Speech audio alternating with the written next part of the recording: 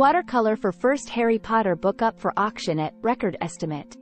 An original watercolor for Harry Potter and the Philosopher's Stone, the first book in J.K. Rowling's fantasy series, has been put up for auction and is estimated to fetch more than $500,000.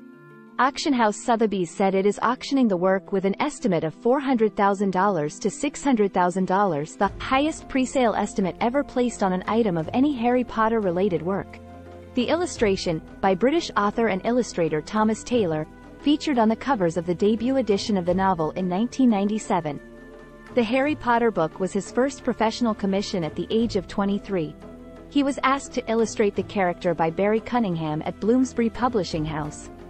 Taylor was among the first to read the manuscript, and it took him 2 days to complete the depiction of the budding wizard with his dark hair, round glasses, and lightning bolt scar, on his way to Hogwarts on board the train. He used concentrated watercolors on cold-pressed watercolor paper, outlined with black charisma pencil, to create what he described as now an iconic image. The illustration was first offered at auction in 2001 at Sotheby's London, when only the first 4 books in the series were published, and was estimated at $25,000 to $31,000 before being sold at $107,600.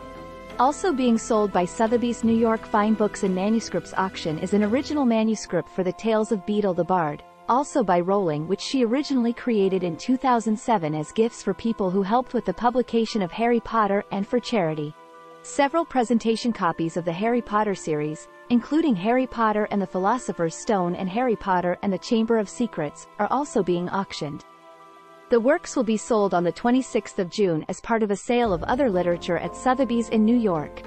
A first edition copy of Harry Potter and the Philosopher's Stone sold for $421,000 at Heritage Auctions in Dallas, which is thought to be the highest price recorded for an item from the fantasy series.